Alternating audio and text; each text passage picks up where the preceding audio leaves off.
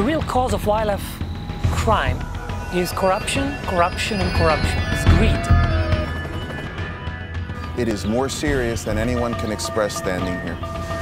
People really don't understand why there is such big fuss about killing animals. It's not a big deal. It's not a very big deal. This is not an African problem. This affects you.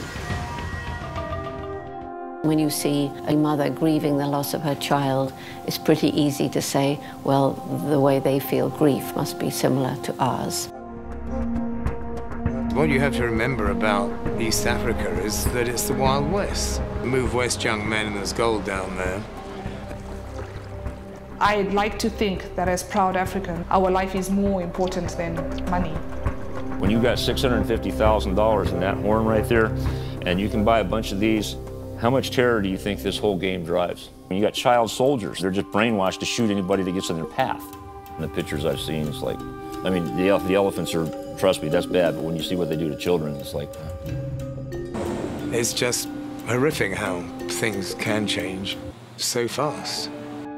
That's why I think you still have to look for those gems of hope, and that's one of the reasons why right now I'm trying to focus more on the survivors of these poachings.